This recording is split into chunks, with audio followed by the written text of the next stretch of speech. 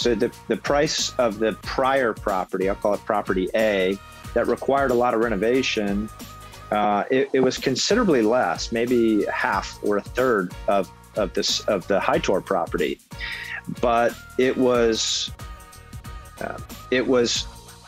seen by a lot of our folks as so much riskier that they had no appetite for it. The second property, because it was already renovated, had a history of rentals for overnight stays and weddings. It's got an event barn with bathrooms and lights. It's got accommodations for 20 people. It has the right zoning. It's got everything ready to go. It doesn't seem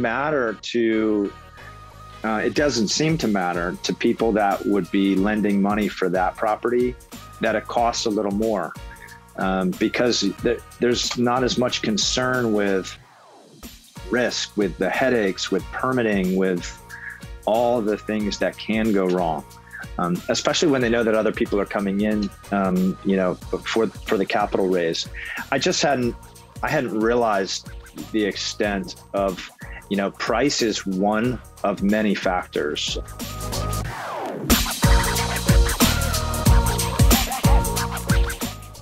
Welcome to the Feast Over Famine podcast. On this podcast, we're navigating the tension that we find where mission and profit collide. We're talking to CEOs, founders, executive directors, impact investors, and all of what we've identified as the global ecosystem of the social enterprise, business for transformation, business as mission landscape. We're talking to them about the obstacles they face, the strategic challenges they've been through, how they're funded, how they were started, and everything that's happened in between. We are trying to share their story in a way that's impactful to help us all to grow the social enterprise space for the better. Enjoy this week's episode with your host, Ryan Mahaffey.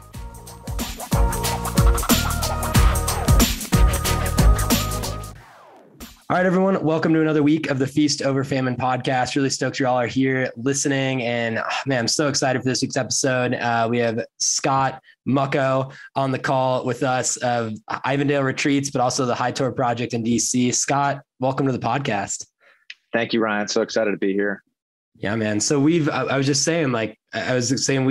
quite the relationship over the past 6-9 months or so, I guess. Man, I think it's only been 6 months. And I was like, you know what? Really, it's like a friendship. So I'm just thankful to be hanging out with a brother and having Absolutely. fun and talking about what you're doing. Cause I love it. I'm excited about it and it's cool. I mean, the Lord's hand is like super, super in it. And that's obvious. So yeah, I'm excited to unpack this a little more. Yeah, absolutely. Cool. Why don't we start here? Give me a little bit of your backstory. And so just so people know, like what we're talking about is essentially a historic property outside of DC that you guys are purchasing. You're going to be running corporate events, weddings, Airbnb, all that kind of stuff, a large percentage of the time, and kind of doing a pastor's retreat model. And we're going to unpack that. I'm not doing it justice. So as people have like a framework of what you're doing, that's kind of it. But let's start with a little bit of your backstory, and then maybe transition into like how this even became a thing that you cared about and wanted to get involved in. Yeah, Ryan, I appreciate it. Well, my backstory and this project really started with a phone call. And I was serving as an elder at our church in Virginia, and I got a phone call from the senior pastor. And he told me he would need to step down due to some problems that he was having. And it came as a total surprise. And we were a pretty small church. There were only 3 elders, and the senior pastor was one of them. And at the time, I was serving as a real estate developer, and renovating historic properties. And that was my full-time job, but serving as one of the lay elders in the church.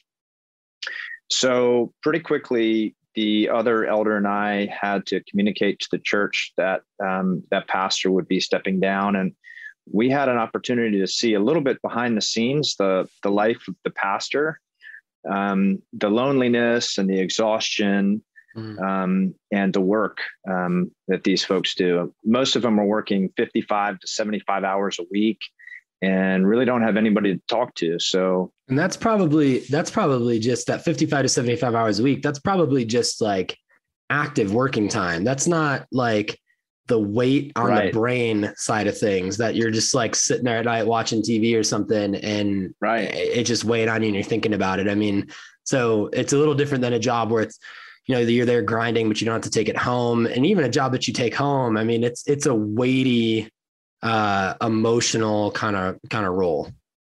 It totally is. It totally is. And there's hospital visits and there's funerals and there's the upside, there's baptisms and weddings, but there's a lot of, and I think the other thing that I began to realize is there's, you know, for a lot of pastors, there's nobody to talk to. I read somewhere in kind of studying for this project, 58% of pastors don't have a single person they consider a close friend. And so there is a real loneliness that goes along with it.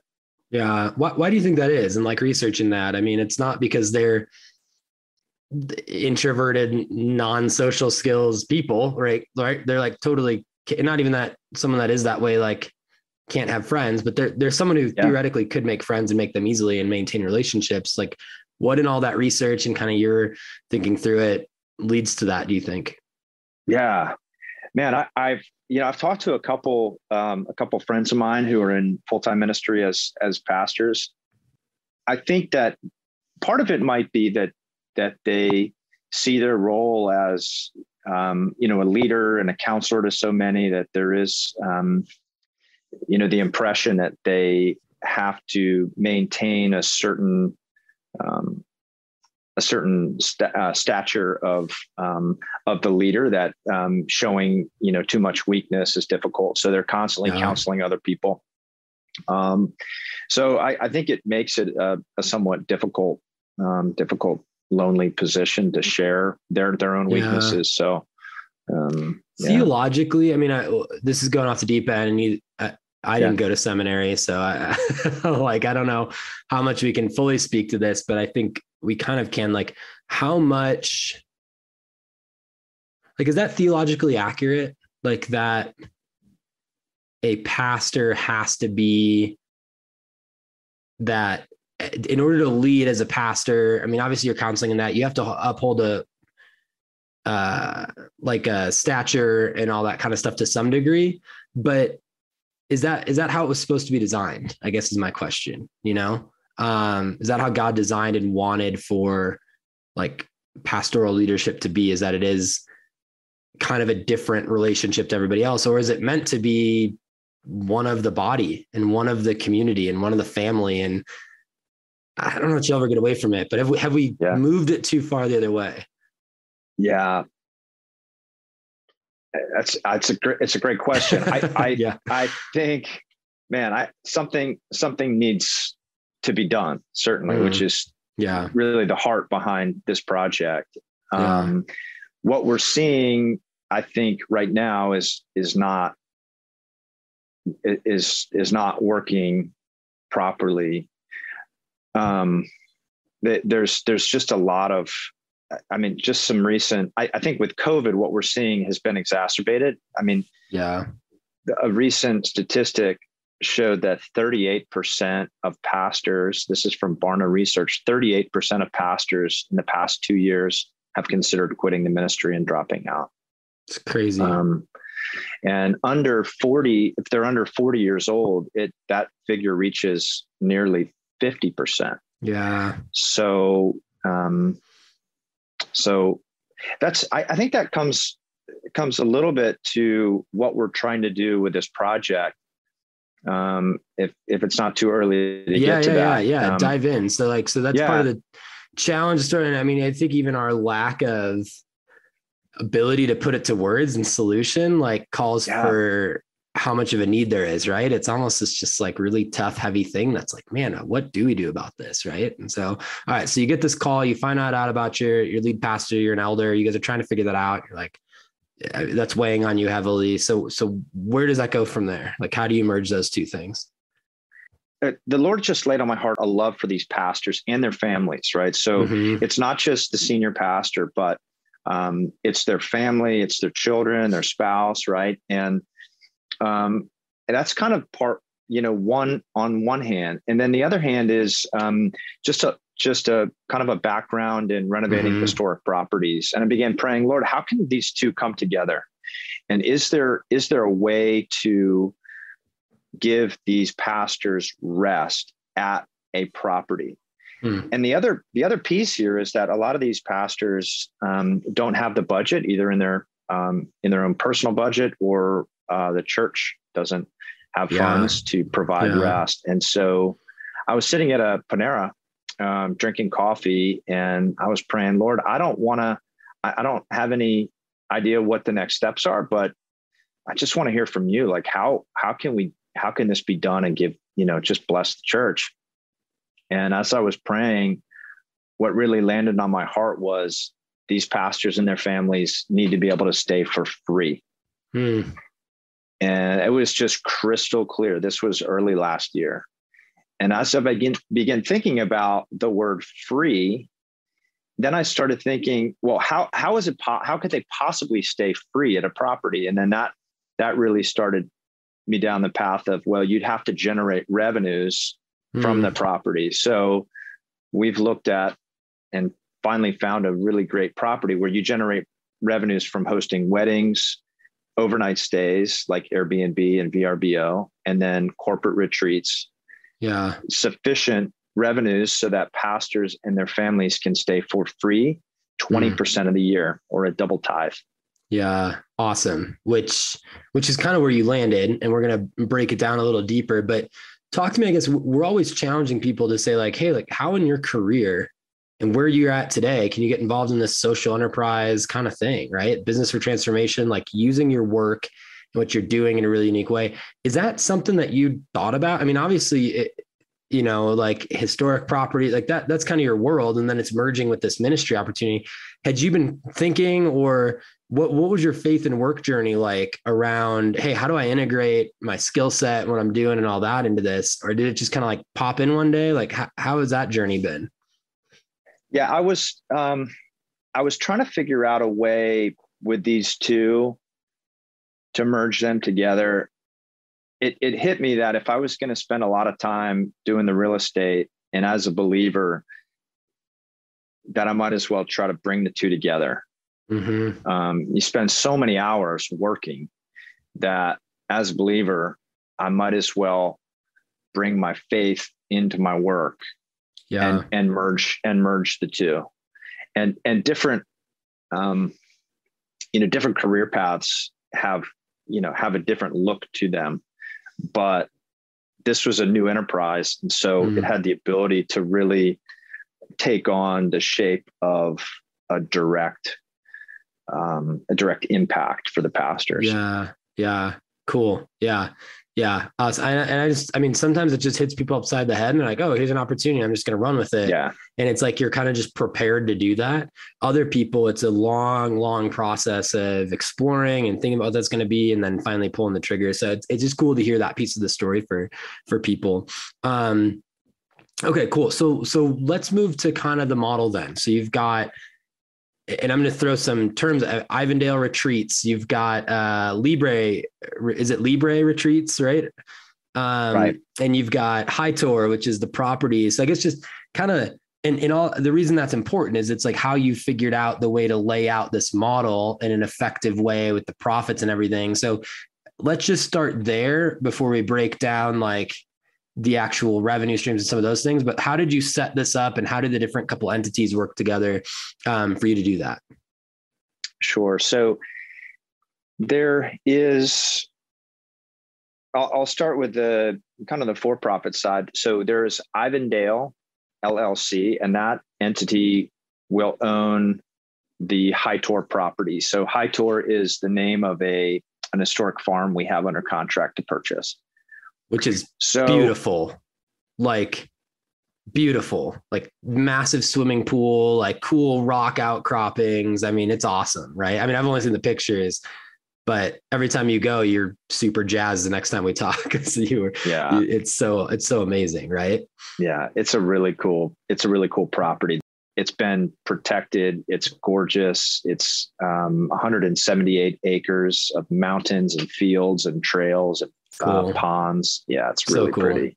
So cool. So you'll have to come out soon. Yeah. Okay. So Ivandale LLC, the for-profit, is what is purchasing that property then. That's right.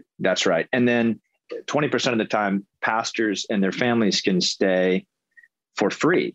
So, working with our attorneys, figuring out how that gets worked out. There is a separate entity, Libre Retreats, that's a nonprofit, and that's not directly related. That's separate.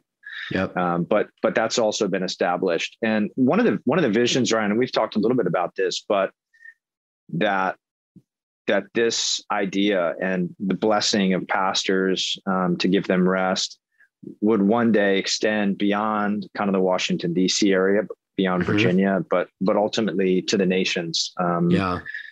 So that, in support of the Great Commission. So, pastors and their families worldwide could receive rest. Yeah. And so Libre might play a role in that. Ivandale, like you've kind of set up the entity structure that you can do the for-profit activity.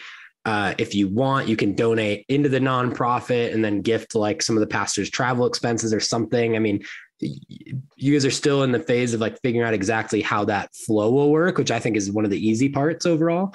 I think that'll come out as it's executed, but you have the right entities and it gives you room to scale. And so scaling then, like you said, you want to bring this in, like, what does that look like? Because I know there's a slide in your pitch deck that we built and stuff. Like, what's your vision and timeline and what this would look like to not just be about the Virginia area?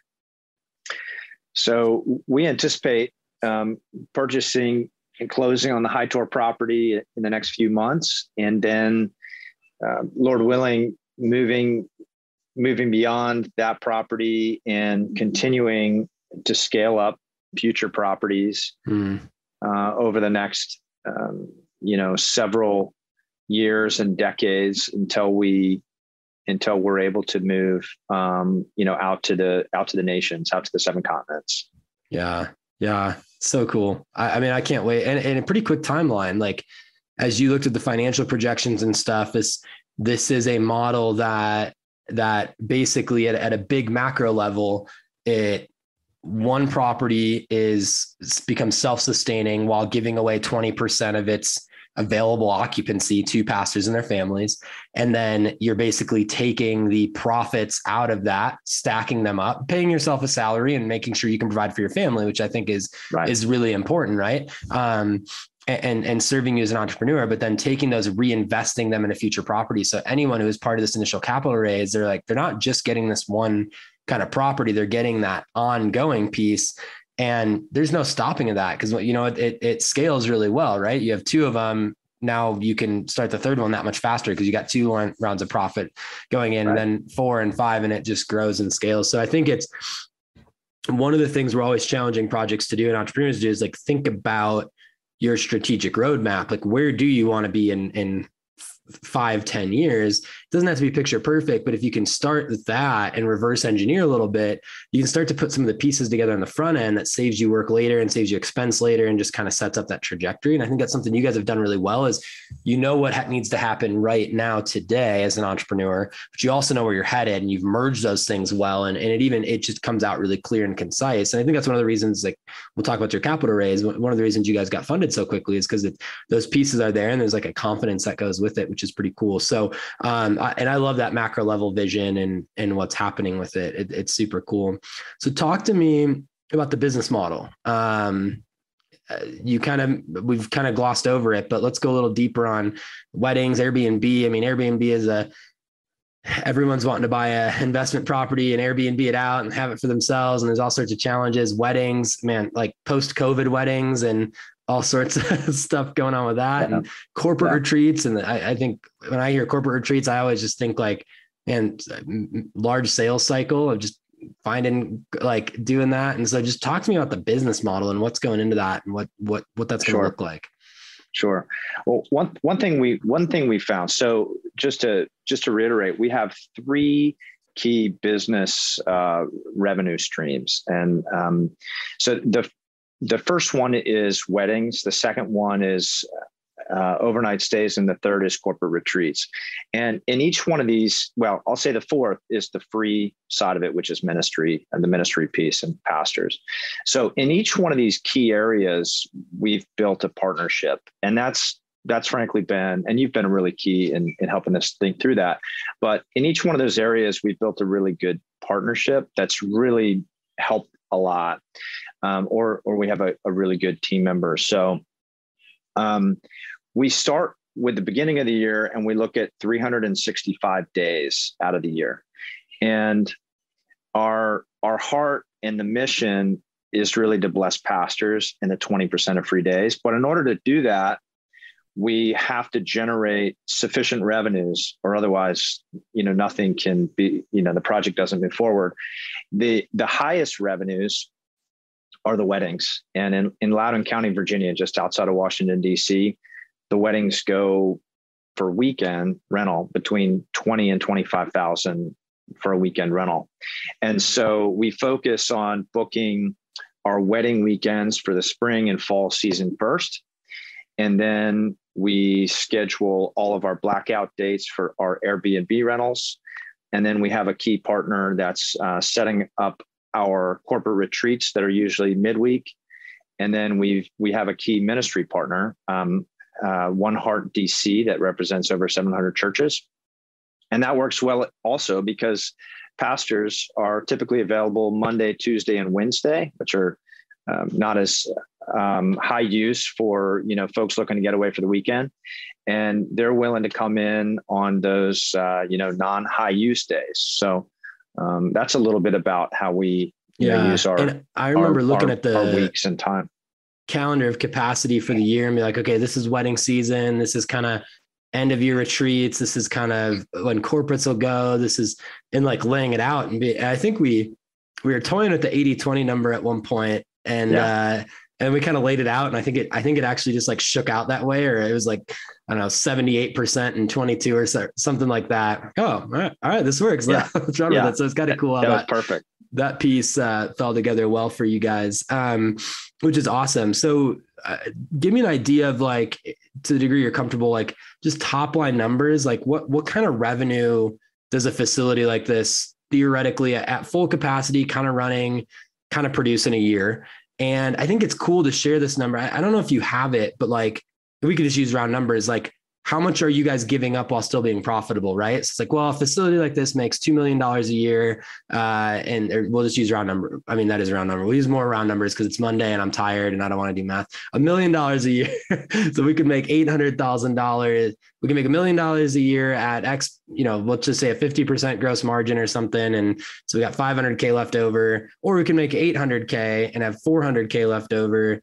So we're basically leaving $100,000 on the table, but it's worth it from a ministry standpoint. So I love models like that because I think it just shows that you can use the global economic marketplace for social good and still be successful and fiscally self-sustaining. So and your numbers don't have to be perfect. You can use round numbers like I did, but talk a little bit about how that financial model works for you guys.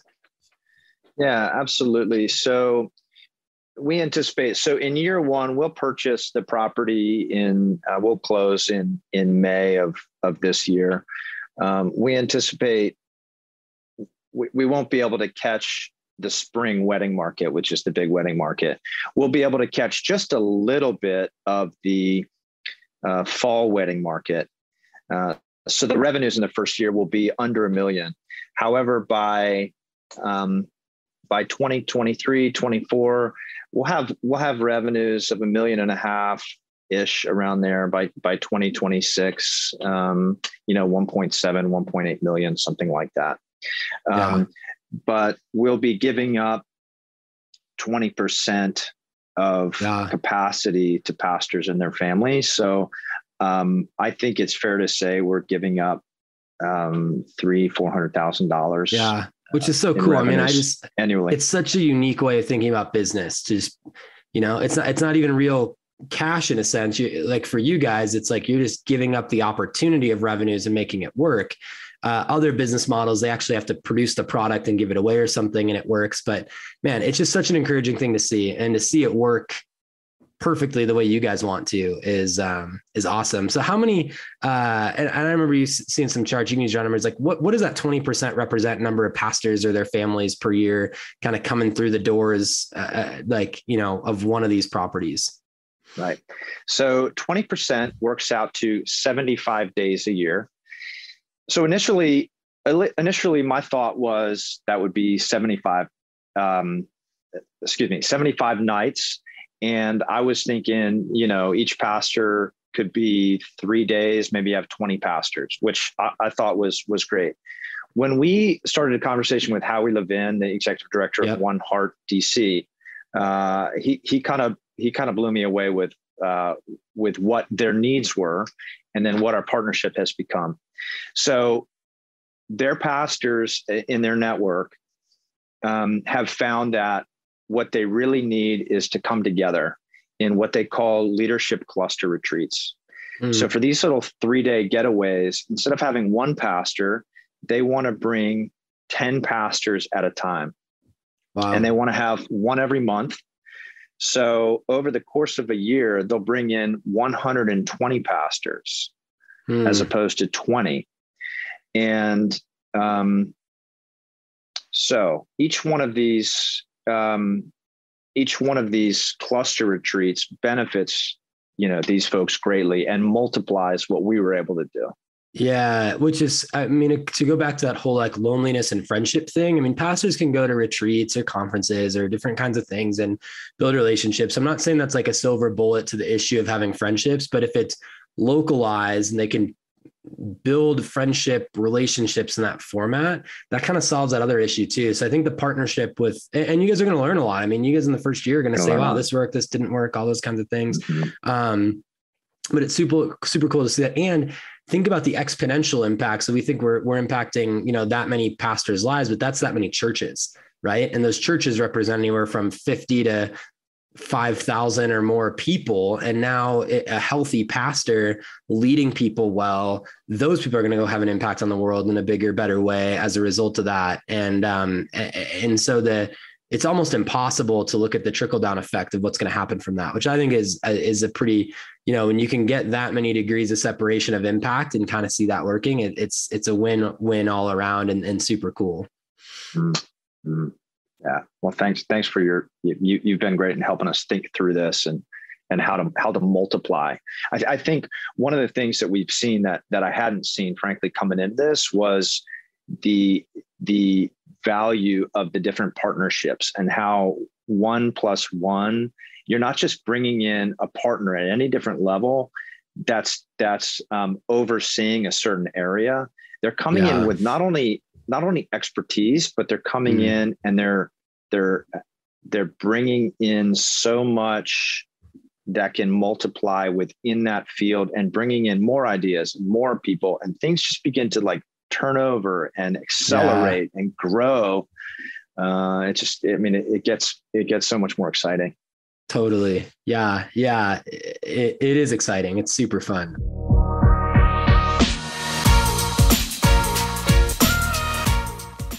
All right, everyone, I want to take a quick break from today's episode and just share a little bit about Impact Foundation, who's got an incredibly awesome model of using impact investment, charitable dollars, and funding tons of projects all over the world right now. But what if your investments could change the world? At Impact Foundation, they believe business with purpose has the power to transform society.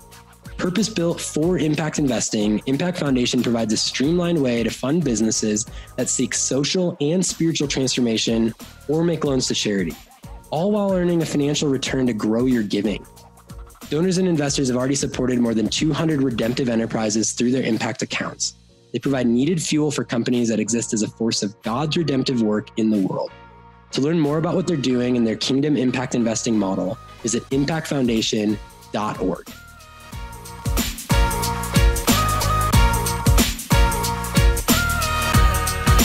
So let's talk a little bit about the capital raise. I love the model. I love what you guys are doing. It's awesome. I can't wait to see it flourish. And then not just flourish in Loudoun County there, but like at Heigh Torr, but even to other parts of the country and other parts of the world. It's just awesome. And I can't wait to see in 5-10 years what happens with it. So But you guys had to raise a significant amount of capital. And obviously we talk about social enterprise and all that on this podcast. We're also really passionate about impact investing, and 75% of the projects we work on end up needing capital. And I think that's representative of the space. Like, you can't just go do this stuff. You need capital. And so your raise is closed. You know, that was one of the reasons we started working together, was some obstacles and challenges there. And honestly, I share your story as a success story all the time without all the details of just like, wow, like, you know, one, I think the Lord's hand is on it for those reasons, but I think you put the right effort in with the right attitude and all that kind of stuff to make it happen. So let's, talk about the capital raise. I guess share with me, here's the things, maybe like, how much did you guys raise and what was the format of that, to the degree you're comfortable, and you can use round numbers or just shy of this or something like that. And then where kind of the first stage of that was, because I think you kind of had a first stage of that and you had some obstacles and challenges. What some of the shifts, and I know we worked together, but what were some of the core shifts in your mind that happened? And then how long did it take to close and where you're at now? I think kind of going through that would be really helpful and encouraging to a lot of people raising capital out there to kind of hear from that. Yeah. So let me begin by saying that the first time we had a different property, and I failed miserably at raising anything. And there is a season, and there is a time, it seems, that the Lord is in something, and there's a time, it seems, when the Lord is not in something. And I don't know that I understood that fully before. I get the sense that there's nothing that has changed. I've worked just as hard. I worked just as hard before as I did now. I prayed just as much before as I did now. And I've heard now that people said, I think the Lord is in this. And I don't think he was really in that project, this other property we're looking at before. And so I guess the first thing I have to say is like, there is truly like a waiting on the Lord. I think that is, I can't say that any more clearly. Like there was like getting blood from a turnip. Like it just wasn't happening. There was nothing I could have done more because I was working so hard. Yeah, you were. Yeah. Yeah. Well, I think it's just the key lesson for any entrepreneur, you know, in general. Like, I mean, there's got to be some wisdom and discernment around like, what's really going on? Is this working? Is it not working? You know, and an ability. Yeah. Anyways, I think that's a innate lesson that you kind of learn with experience, but is needed to be successful in any sort of business or organization or project and getting it going. Yeah. Yeah. Just briefly, the previous project needed a lot of renovation, and I had a 50-page business plan, all the details, and I kept hearing from folks that we went to talk to them, and that it just wasn't receiving any traction, which is when you and I connected. And we found this Heigh Torr project, which was significantly more expensive. And people seemed to like it because it was ready to go and wouldn't have renovation. It wouldn't have anything else. We could begin renting it and have revenues immediately. And this is when you and I connected about moving from the business plan to the pitch deck. And so when we released the pictures of the swimming pool and the houses and the revenue stream and the partnerships, et cetera, it seemed the Lord was in it. And the capital raise really began to come together, perhaps once people saw the momentum and the possibilities. So Scott, I remember there being kind of like a couple challenges. One was the risk associated with, and you kind of mentioned this, the risk associated with the remodeling and all the stuff that had to be done. I think that's an important lesson can be taken away from that as far as raising capital goes. And the other one is, so like equity versus debt versus like what type of investor you're approaching, that kind of thing. And so just talking to the remodel and the renovations and all those kinds of things, like the more you have to do, the more can go wrong, the more revenues can be prolonged, the more money need to be raised. And now you start stacking up the risk for the investor to say, wow, this is a challenge. So it's interesting sometimes raising $500,000 more of capital, for example, could actually lend to you being more successful than trying to only raise 400 and get, 400,000 instead of 900 or something like that. And, you could raise double the amount, get that money quicker because there's less risk associated. I think that was a lesson. That was something you were kind of toying with, and going to this new property, as you were saying, like really helped that. And so I think it's a cool lesson there for other people maybe raising capital in the future. Absolutely. And I had not taken that into consideration, but the price of the prior property, I'll call it property A, that required a lot of renovation, it was considerably less, maybe half or a third of the Heigh Torr property, but it was seen by a lot of our folks as so much riskier that they had no appetite for it. Yeah. The second property, because it was already renovated, had a history of rentals for overnight stays and weddings. It's got an event barn with bathrooms and lights. It's got accommodations for 20 people. It has the right zoning. It's got everything ready to go. It doesn't seem to matter to people that would be lending money for that property that it costs a little more, because there's not as much concern with risk, with the headaches, with permitting, with all the things that can go wrong. Especially when they know that other people are coming in, for the capital raise. I hadn't realized the extent of, price is one of many factors. Totally. Yeah. It's just an important lesson. I think anyone could, every raise and every project is going to be different, but I think it's, Louis, so that price isn't the only factor is really important. And then the other thing I think you guys learned well was not even learned well, that you saw play out was, how do you play with, equity versus a profit dividend or distribution or a dividend or debt? And what's the right type of capital for the project? Now, this is going to be a for-profit business, highly profitable, awesome. And so that would lend to, hey, I want ownership, I want equity. But at the end of the day, if you're just going to be reinvesting profits into new properties and scaling this thing from a ministry standpoint, and if you're going to be, you're not going to exit or sell all these properties one day, like in theory, that's not part of the plan, or at least in the next 3 to 7 years that a traditional angel or VC might want a big payout. Like, that's not part of the reality here. And I don't think that in the investor community has really wrapped their head completely around yet, like that being a thing.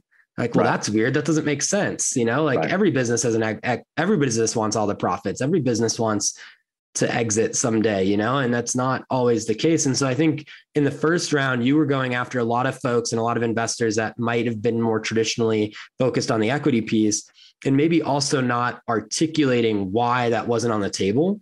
And so one of the shifts that I think you made that was really impactful was shifting to say, okay, I'm going to pre-qualify my investors to say, hey, this is a debt offering. And that's what it is. It's not an option. Like, it's not a conversation. Like, it's a debt offering. This is what we're going to raise. This is how we're going to raise it. And we want you to be a partner.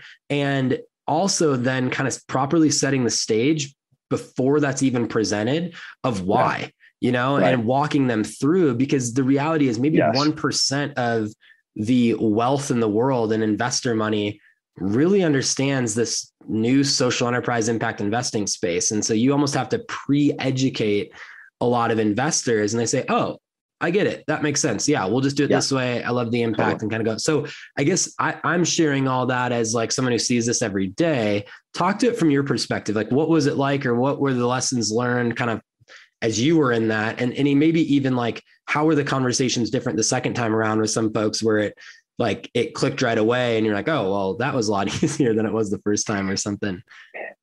Yeah. So I think one of the pieces when you're trying to raise money, I think for me, one of the pitfalls is being willing, is not having clarity on the type or the structure that you want up front, but having in the back of your mind, I'm a little concerned that it could start to become a problem.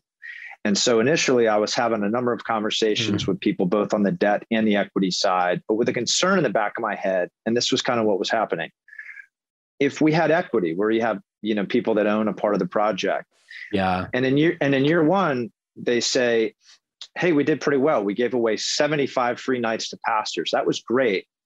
But as one of the owners in the property, I'd love to double my investors. We can still do great for pastors, but what if we gave them half as many nights? And so next year I have twice as good a return. And from an investment point of view, that's an understandable ask. But in an effort to protect the mission, I had to make the determination that the mission was so important that we couldn't afford to have that tension. That I didn't want to have the intention that tension. So instead of being unequally yoked, not saying people are not believers, but instead of having one side pulling away from the free nights, we said we're going to provide instead a very high interest on the capital. And so you're going to know exactly from the front, from the beginning, what the payment is. The other question is on the equity side, to your point, people would say, well, what's the exit? What can we expect? And I think in the beginning, I was thinking to myself, well, we don't want an exit, because an exit would mean the sale of the property, and we'd be taking a property away where pastors receive rest. Right. I mean, our hope is that this property, we never exit. We don't want to exit. Yeah. We want pastors to rest. And if we sell it, they don't have a place to go. Yeah. And I think that's the tension that every founder raising capital has. Like, okay, if I'm bringing on investors and they have ownership, like what role do they play in the organization? And there's obviously preferred stock and voting shares and non-voting shares and all the different ways you can kind of like keep investors at an arm's length, that you also want to partner with them at the same time, because they don't always want to be at an arm's length. And I think there's a relationship there, and every project's different. But I think, again, as it relates to impact investing, sometimes the capital coming in is new to this space. And so I think it's almost like a little bit like the Wild West. Most of the people getting involved don't have 10 projects of experience to say, oh man, that one time that we jeopardized the impact for a faster return, it blew up in our face. There's not that there. So I think as a founder, you got to work with the investors to kind of mitigate some of that risk. Right. While still partnering well, because it is a partnership and it's a partnership with the investors. And so I think you guys just did that well. And it was cool to see that shift happen. And I've seen projects shift from debt to where they're thinking, hey, debt is what we want to do. And it's like, really, equity has to be the play here because something's different. And so it's not a black and white, one or the other. It's thinking about, again, where the organization is at, what they're doing. I thought it was really cool. So, we got to wrap up here.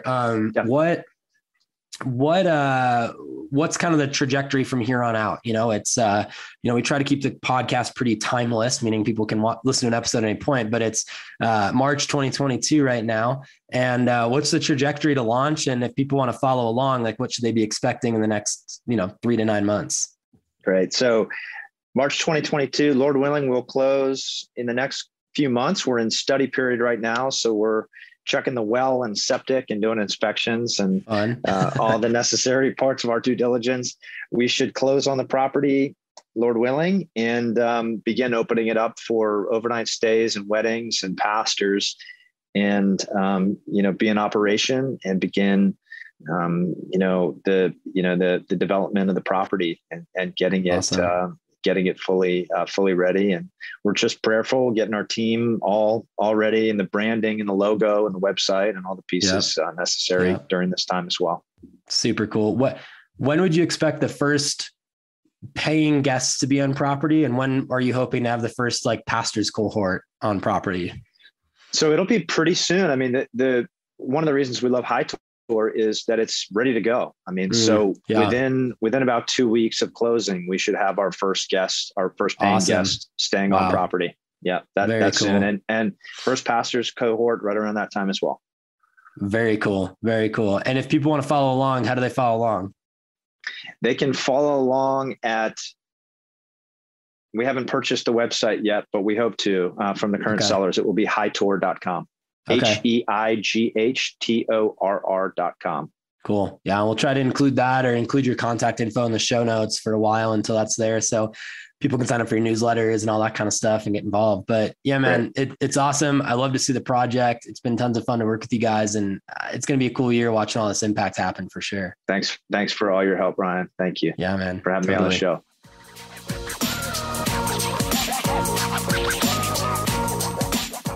All right, everyone. Thank you for listening to another week of the Feast Over Famine podcast. We are so thankful you guys are here and listening. As always, hit that subscribe button on your favorite podcast listening apps. We would love to keep you guys up to date on new episodes that are coming out when we're launching new episodes, when we're launching new seasons, and everything in between. So when we're in season, episodes are dropping every single Wednesday. Hit that subscribe button. Make sure you're up to date. Also, if you're loving what we're doing, be sure to follow us on Facebook, Instagram, LinkedIn, where we're constantly posting about our projects, what they're doing, what kinds of things we're working on. We'll recycle some podcasts, things about our partners, all sorts of fun stuff that you want to see. So hit us up on Facebook, Instagram, LinkedIn, all that kind of stuff, and check out what we're doing there. And yeah, we're stoked that you guys are listening. We hope this has been really fruitful, and we will catch you guys next week.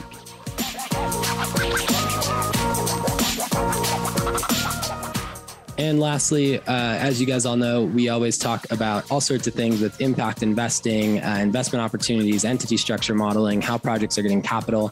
And as a disclaimer and a reminder, Feast Over Famine does not provide legal, tax, accounting, or other professional advice. You should consult professional advisors concerning the legal, tax, or accounting consequences of any activities related to your project or a project you're supporting. Feast Over Famine doesn't consult, advise, or assist with the offer or sale of securities in any capital raising transaction. We don't do that for the direct or indirect promotion or maintenance of a market for any securities.